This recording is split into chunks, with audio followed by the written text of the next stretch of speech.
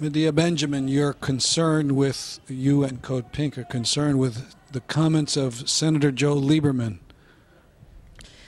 We were actually listening to him when he was on CBS Face the Nation and talking about how the Iranians are training Iraqis to go back into Iraq and kill Americans, and he's got proof of this, and how they won't stop their nuclear production, and they're not playing by the rules, and so we might have to just go in and invade them, not invade them, bomb them.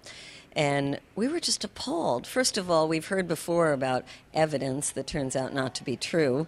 We also know the hypocrisy of the United States about nuclear weapons. And then just for a senator to be talking so blithely about going and bombing another country when we're in the midst of this horrible war in Iraq, to think that he would want to get us into another one in Iran was just appalling to us. So, yes, we were very upset with his comments. So what actions were taken down in Washington?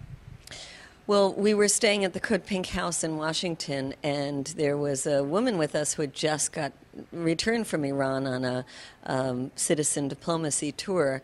And when she heard that, she said, I'm going to go to Lieberman's office and I'm going to demand to meet with him.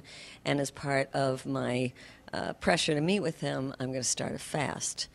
So she started her fast that evening, and the next day we went to Lieberman's office, and it was a bunch of us, and we just sort of walked into his office and sat down and said, Leslie is fasting, and we're going to do a sit-in here until we get a meeting with you. And we thought we'd actually be there the whole day. We brought books to read on Iran, and we were ready for a long sit-in.